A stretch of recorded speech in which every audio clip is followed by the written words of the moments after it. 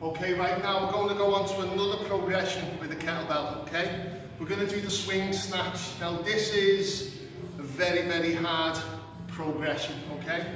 Now, if you haven't got the correct technique on the swing, where you are powering this through that posterior chain where you're getting that hip thrust, if you're not powering this movement through with that position there, this ain't going to work, okay? It's going to look laboured, it's going to look poor, you're going to get an injury, okay? So it has to be that snap. That's what's powering that kettlebell above your head. The initial 75–80% of that movement is going to be powered by the hips. That last 20%, you're punching it through with the arm and the shoulder, okay? You're actually punching up into it, which is going to get us it, okay? So if you're doing that squat slow and you're trying to get it up, you're going to end up doing your back in, you're going to end up doing the shoulder girdling as well. So this has to be done with good technique, otherwise it's no good, okay?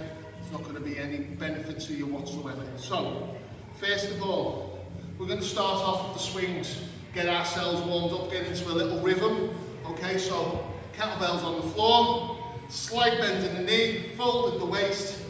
There's the left hand out. We're going to get that swing going first. 1, 2. Now we're going to go into the snatch, punching it up over the head. Once it's in that position, it's going to come right back down, okay? The momentum that the kettlebell is going to get up sets us up for the next swing, okay? So from there now, comes down, punch it up. 1, 2, 3, 4. Come round to the side. 5, 6, 7. So as you can see from here now, as I come down, watch me bend the knee slightly as it comes down. And then as I punch it up, I'm getting that heel snapping back into the floor. Okay? From here now, bring it down, swap it at the top, get the swing going.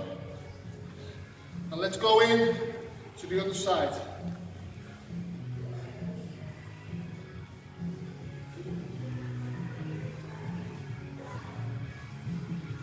So as you can see, it's still powered by that hip thrust, okay? And then I'm getting that last little bit of a punch up at the end.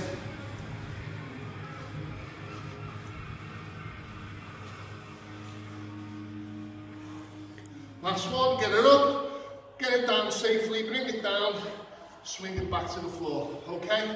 Done.